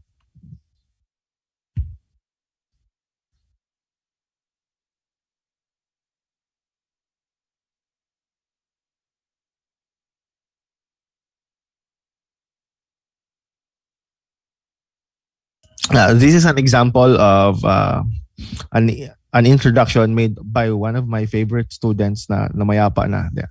I mean nag-college na. Okay, so ganito niya in-arrange, di ba? Ganito yung introduction niya. So, kung estudyante ko kayo, pina-arrange ko to kayo sa tamang sequence. Pero dahil hindi ko naman kayo estudyante, pinapakita ko lang sa inyo. So, okay? Okay. Now, let's go to methodology. Sa methodology, this is important. This should not be skipped at all. Kasi yung methodology, ito yung pinaka-tinitingnan ng mga kapwa mo researcher if they will be conducting a verification study of your research. Pag gusto nilang tingnan kung tama ka o chinamba mo lang ang mga results mo, hindi nila titingnan ang results. Ang titingnan nila ay yung methodology. Again, very important part, very integral part ng science and research ay ang verification studies. Ayun nga lang, kulang ang verification studies kasi bihira ang nagpo-fund ng verification studies. It's one thing that you discover something new. It's one thing to discover, it's a great thing na makadiscover ka ng something nakakaiba. Pero hindi yun magiging parte ng body of knowledge. Kasi bago yun maging parte ng body of knowledge, kailangan mo na ng verification studies. Okay? So, isipin mo, ang iba, wala namang incentive na gumawa ng verification studies because hindi nakapangalan sa kanila yung study. So yeah, that's why mahirap din talaga ang mundo ng science. Okay. Ano yung particular techniques used? Ano yung changes sa technique? Kailangan nyo i-document. Kung hindi gumagana, anong ginawa nyo? Ano yung mga equipment na ginamit ninyo? Paano nyo ginamit yung equipment? Yung description ng population or ng mga organisms being studied, ano yung mga working assumptions ninyo, ano yung mga statistical method na ginamit ninyo, pati ang software na gagamitin ninyo sa pag-process. So yun ang laman ng inyong methodology. Okay? So yan. Kung estudyante ko kayo, ipapa-identify ko sa inyo kung anong mga part yan. Pero dahil hindi ko kayo estudyante, ibibigay ko na lang sa inyo itong PowerPoint presentation. Okay? Bigay ko na lang kay Sir Lowell. Okay. Let's go. Dito, papunta na tayo sa results and discussion which should end yung ating discussion. Okay? Mabilis lang ako. Sabi sa inyo eh. Okay. Ano yung results and discussion? Ano ang hindi kasama? Hindi kasama ang raw data. Kailangan pag results and discussion, process data na para maintindihan agad nung nagbabasa kung ano man yung kailangan niya. Bakit? Kasi kung ako interesado sa study ninyo, iko-contact ko na lang kayo for full details because publishers have a way of giving information kung paano i-contact ang mga authors ng article. If people are so really interested in reading the tabular data, in reading yung Excel sheet ninyo, they will ask you for it. Pero kung ako nagbabasa ng isang scientific journal and I'm reading through 50 pages of tabular data, it doesn't make sense to do that. Okay? Kaya nga, ang IMRAD is for shortening what is being published para maging kabasa-basa siya. Okay? Okay? It should present the data in forms of measurement, counts, percentages. The key data and relationships among data are explained. So dito mo na sasabihin yung statistical tool, ano yung significance ng kung pasok ba siya sa critical value, ano ibig sabihin nun pag pasok siya sa critical value. Basically, sa IMRAD, you will write there kung ano yung na found out mo sa inyong study. So that's just IMRAD. Okay?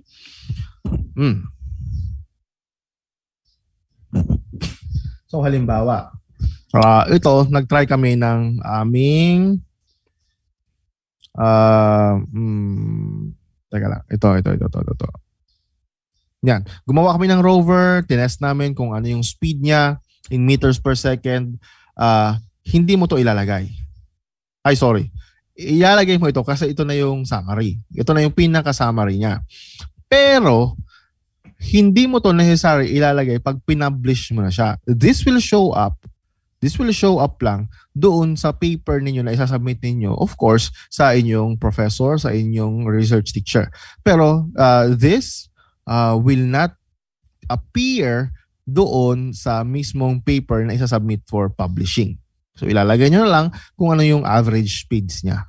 Hindi nakasama ang raw data. Okay? So, parang ganito ang IMRAD. Ganyan siya. Yan. Ito yung introduction, ano yung laman niya, yan, all in all. Okay. I think I should end there kasi ang usapan lang naman namin Luel is i-introduce kayo into IMRAD. So let's just have a short summary. IMRAD is a format.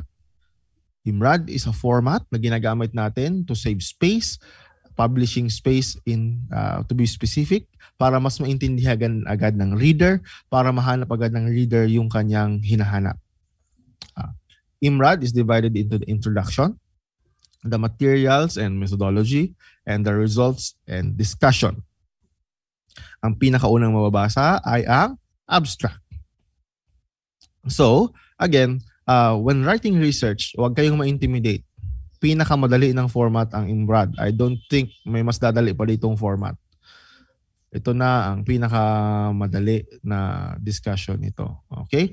I hope you learned something from this. If you have questions, ask Lowell.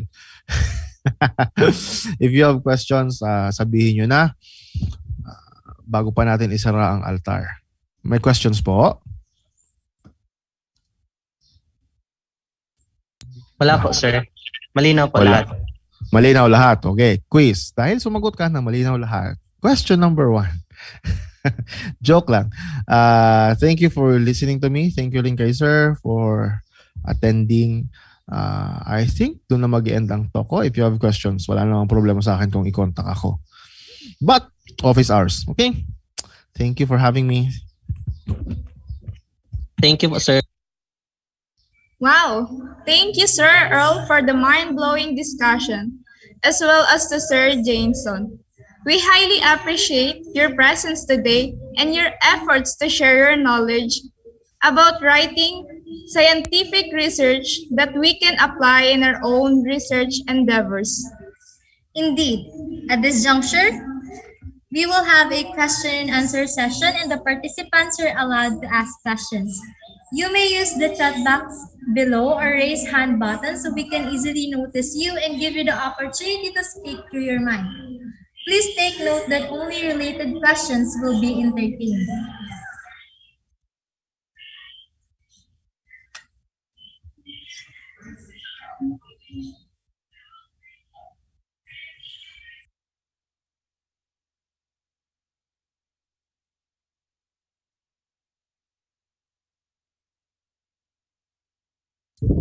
Oy, ba't nyo kinuha yung picture sa prenup ko?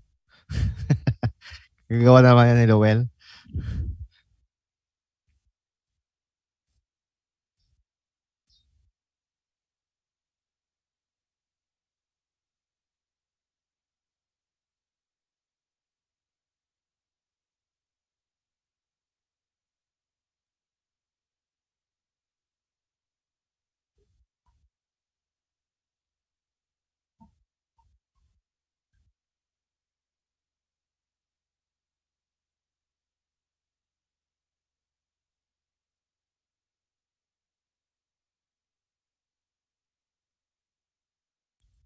Again, you may use the chat box below if you have questions.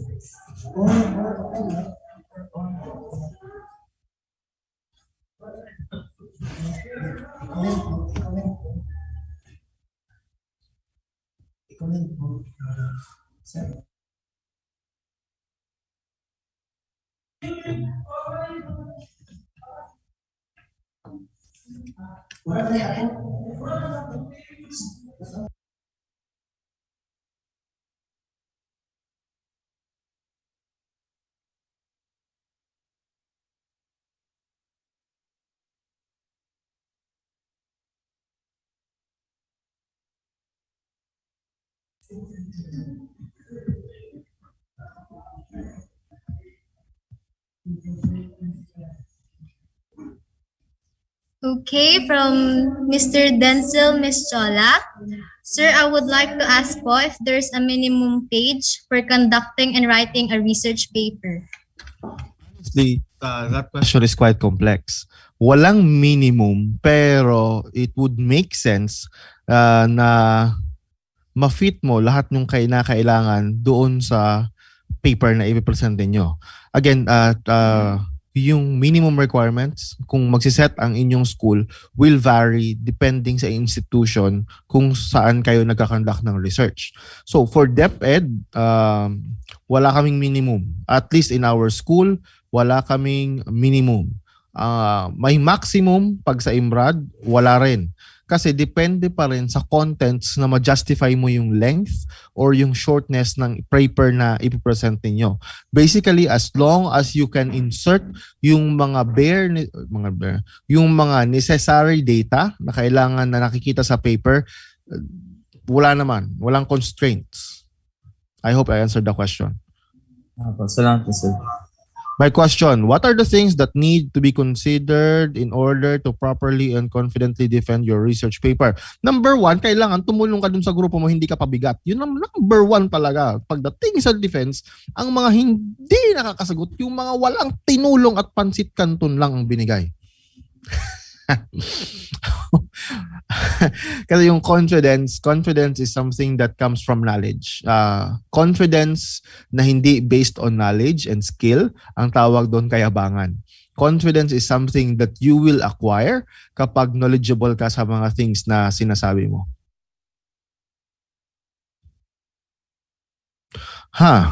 What are the different importance of writing a research paper? Ang tanong na ito malamang nasa module. Nasa module to, tinatanong niyo ako ng assignment niyo.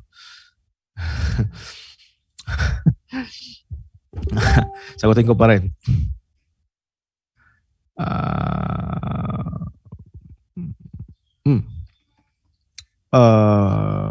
Ako bang sasagot ng lahat? Hindi naman. Teka lang, nalilito ako. Question and answer to sa sa session ko. Joanna, paki-verify. Sa session ko to. Okay. Yes po, sir. Okay. So, may nagtatanong ng assignment. Sa module nyo to, gusto ko lang tanungin, nasa module nyo to, itong tanong na to. Hindi po. Mukhang oo eh. Tinanong nyo ka ng assignment. Okay. Anong importance sa pagsusulat ng research paper? 1. Kung ikaw ay teacher sa DepEd, matutulungan ka magpa-promote. 2. Kung ikaw ay gusto magkapera, gusto mo magka-sponsor sa inyong mga research, magsulat ka ng research paper para mapansin ka ng mga sponsors. Number 3, kung gusto mo mag-enroll sa isang exclusive na program, kailangan mo rin na mag-present ng research paper. 3, sa mga master teacher na nasa DepEd, required silang mag-submit ng research paper, action research at least. Number 4, masaya magsulat ng research kasi feeling mo may na-contribute ka sa mundo. Hindi ka na matatanong ng mga taong mahinang pag-iisip na ikaw, anong ambag mo? Kasi may ambag ka na sa lipunan kasi nakapag-publish ka na ng research.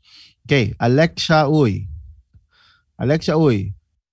Tips for defense. Number 1, tumulong ka sa grupo mo sa paggawa ng research. Number 2, basahin mo yung paper at least 2 times para malaman ninyo. Number 3, master ninyo kung ano yung inyong statement of the problem at kung paano nasagot ng inyong experimentation and paano narasagot ng inyong results kung ano yung mga specific problems or specific research questions na tinanong ninyo sa inyong statement of the problem or sa introduction.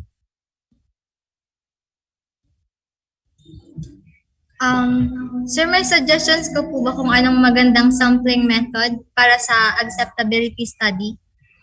What do you mean acceptability study? For example po, so research me about acceptability of Rhynchospora corymbosa or agas paper as an alternative to commercial paper. Kasi yan. Ito kasi yan. Yan, may mali sa construction ninyo ng research problem. Okay lang na i-kritiko kayo. Baka sumama ang loob nyo, i-block nyo ako sa Facebook, mag-post kayo, i-screenshot nyo ako, tapos i-bash nyo ako, which is okay lang naman. Okay. Ganita, anak na study ninyo, may problema ang paka-formulate. Kasi experimental siya, pero ang ginagamit ninyong validation tool ay preferential. Kumbaga, nagtatanong kayo ng opinion ng tao kung ma-accept nila ang papel. Tama? Yun ang gusto nyong gawin? Okay. Mali yun. Masama ang loob mo? Diba kaya? No po. Okay. So, pag ganyan, ang kailangan nyong gawin is i-rephrase nyo yung research study ninyo at baguhin niyo yung methodology. Kasi, ang i-testing nyo, ano yung mga characteristics ng magandang papel? 1, masusulatan ba siya? 2, matibay ba siya? Ano yung strength niya? Ano yung stress test niya? Mapupunit ba siya agad? Madali ba siyang mabasa? Magagamit mo ba siya?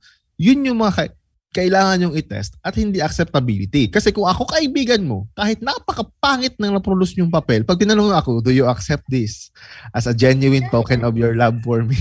Di siyempre sabihin ko, sige na, accept ko yung papel ninyo.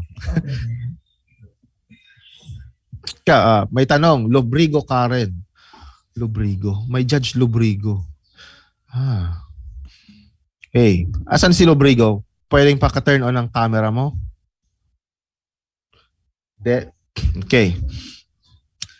Karen, mahirap sagutin yung tanong na yan kung qualitative or quantitative kasi depende sa problem na nai-encounter ninyo. Again, may difference ang qualitative and quantitative.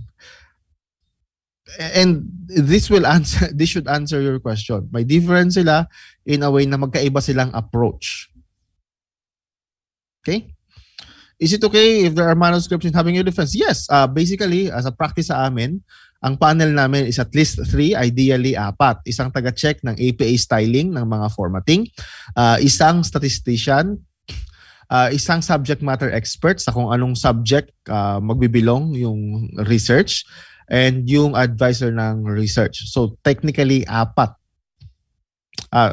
In reality, 4 ang kailangan. So, 4 na manuscript, tig-iisa yung mga panel. And kahit kayo, may hawak kayo, wala namang problema kung may hawak kayo. Wala pa man nag-kuray-kusay dahil may dalang manuscript. Thank you po, sir. May quota kayo, dapat lahat may question. Inutusan na naman kayo ni Lowell.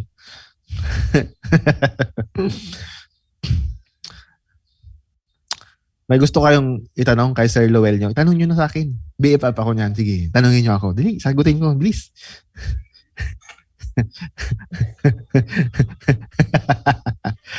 Ilang taon na tayo mag-friend? We were friends starting 2007. Akalain mo, 15 years ko na yung pinagtsatsagaan.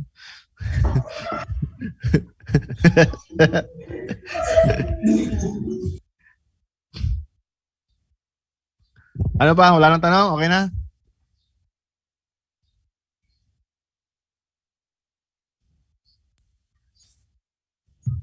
Thank you to those who step up to ask their questions, and of course to the speakers who actively answer all the queries of the participants. Okay, we shall now proceed with the awarding of certificates. Allow me to read the citation. Republic of the Philippines, Department of Education, Region 5, Pilar National Comprehensive High School, 4-H Club of the Philippines, Pilar and CHS Chapter, Marifosque, Pilar, Sorsogon.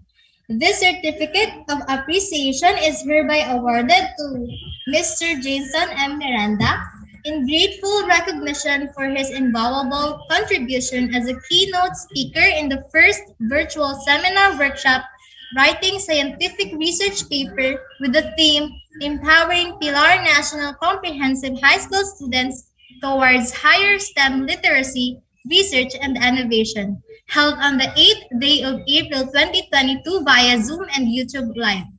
Given this 8th day of April 2022 via Zoom.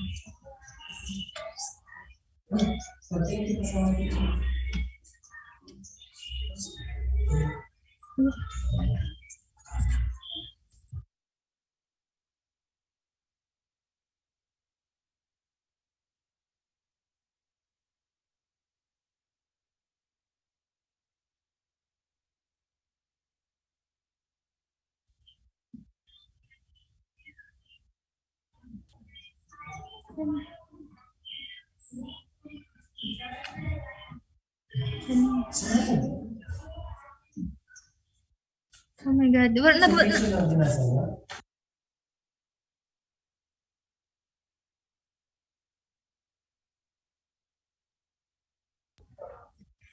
Signed by John Russell and Sereda for each club president, Lowell Andrian M. Solayao, Master Teacher 1, STEM Coordinator, and Sir Amadeo Olaguda, Secondary School Principal 2.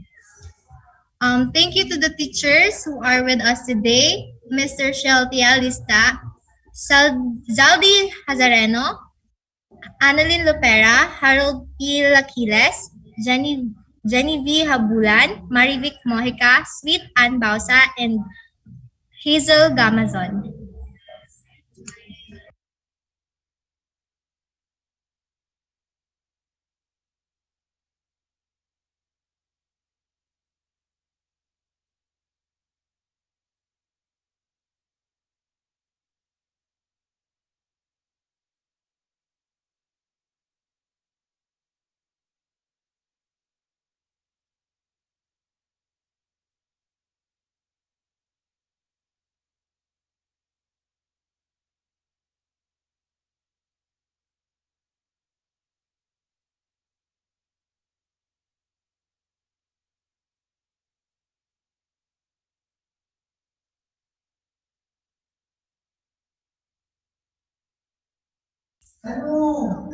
This another certificate of appreciation is hereby awarded to Sir Earl R. Kalingasyon in grateful recognition for his invaluable contribution as a guest speaker in the first virtual seminar workshop writing scientific research paper with the theme Empowering Pilar National Comprehensive High School Students Towards Higher STEM Literacy, Research, and Innovation, held on the 8th day of April 2022 via Zoom and YouTube Live. Given this 8th day of April 2022 via Zoom. Signed by John Russell and Sereda for each club president, Llewellyn Rian M. Solayao, Master Teacher 1 STEM Coordinator, and Sir Amadeo O. Laguda, Secondary School Principal 2.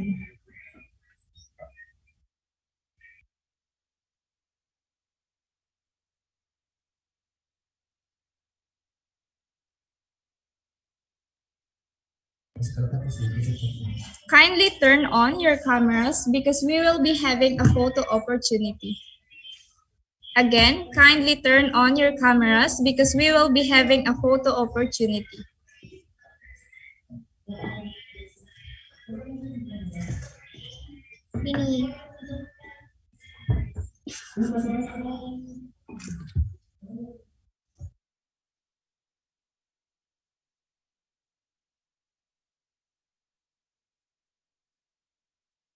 Kadaya, si Lowell, di man nag-on cam. Ayun, what's up, bro?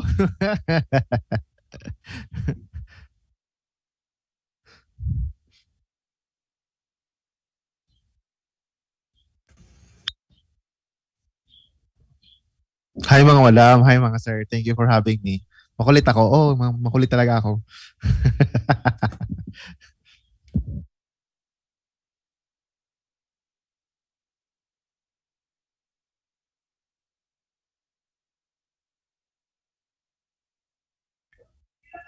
One, two, three, go.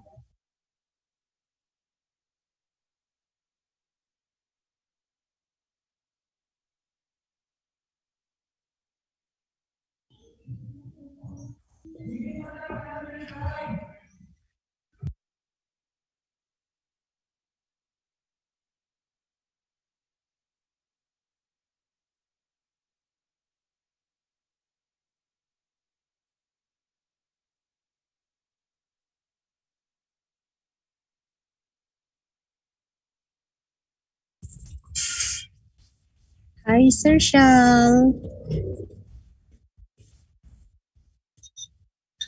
Hello, veteran. Ito pipirutan pa. May klase din ako sa SL. Hi, Sir Salvi. Hello. Hi, Sir Earl. Hello, everyone.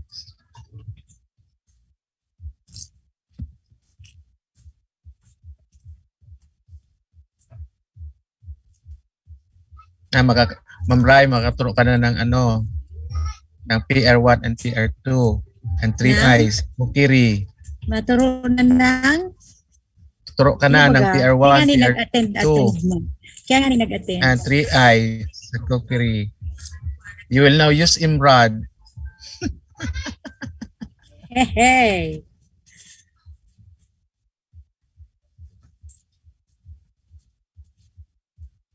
Ayun si Sir Lowell. Di nagapailing. Di mo nagapailing, Sir Lowell. Ano yan? Padaya. Kadaya talaga, San. Kapasubo pa.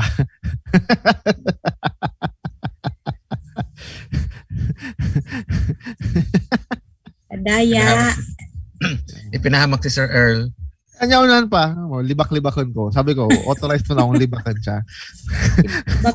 Libakon ka na. Kakasal na pati yan. Si Ram. Alright. Pero ninong si Sir Earl sa kasal. Dahil man nga lang ako ang best man, lapa yan. Kinuha ko yan best man, nagsayuma.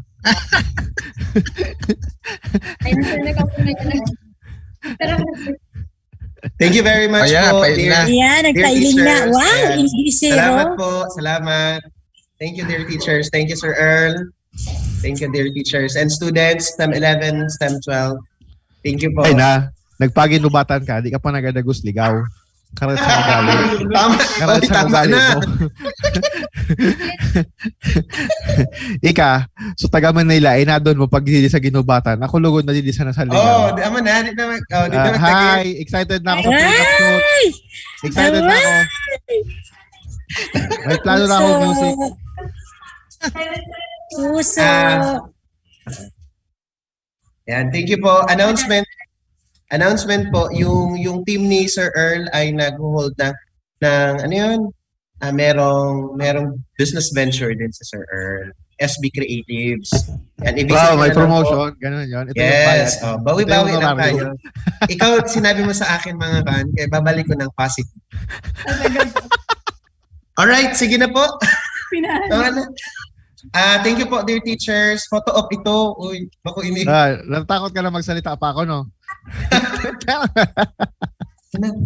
Host. And now, let us welcome Ms. Alexia Uy, STEM 12 class president, for her words of gratitude.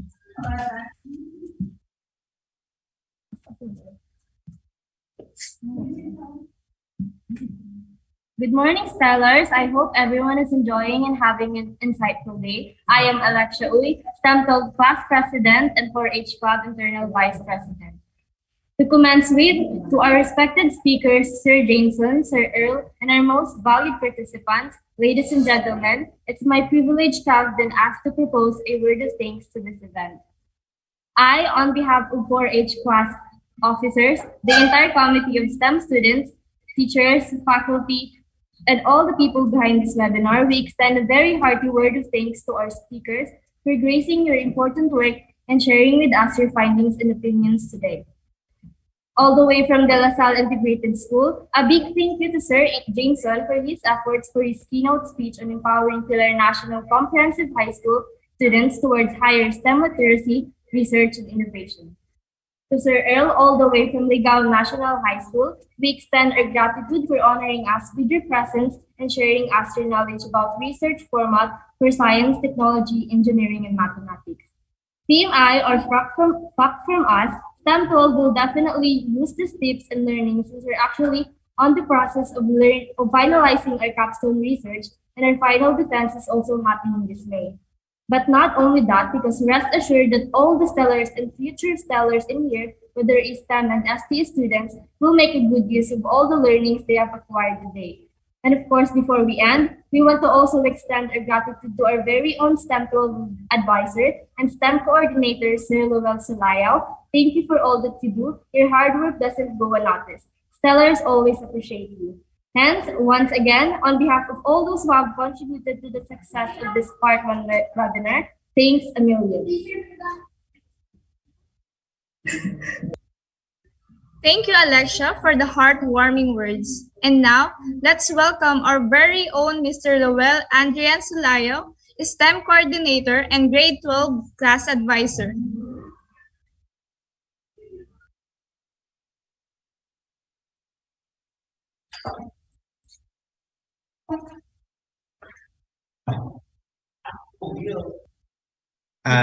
In behalf of Pilar National Comprehensive High School, kami po ay lubos na nagpapasalamat kay Sir Jameson, also Pilareño, and Sir Earl Kalingasyon, adopted Pilareño.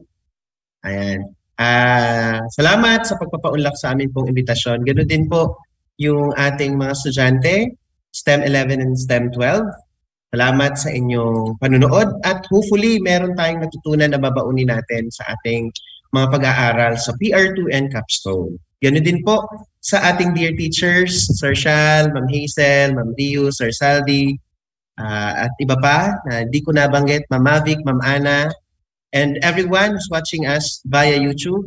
Maraming salamat din po sa inyo pong panonood. And also po sa lahat ng gusto ng video documentation, yan, i-recommend po natin SPK. At ayan yung mga magagandang kuha, ilan sa magagandang kuha natin po ay gawa po nila. Yan. At sa lahat po, nakasama natin, Ma'am Sweet, Ma'am Luisa Sardeo, at sa lahat ng sumuporta para sa conduct ng Part 1 webinar series natin, kami po ay nagpapasaya. Yan. Thank you very much. Salamat po. Kasi po ito ay paghahanda para sa defense ng ating STEM 12. Ayan. Sa second batch ng ating STEM graduating soon. Ayan po. So, in behalf of PNCHS, maraming salamat Sir Earl and Sir Jameson. God bless us all. Thank you, Sir Lowell, for your warm remarks. Bye-bye. Bye mga madam, bye mga sir. Walang magsumbong. Thank you po, sir. The webinar ends here. Thank you so much for your participation in the significant event.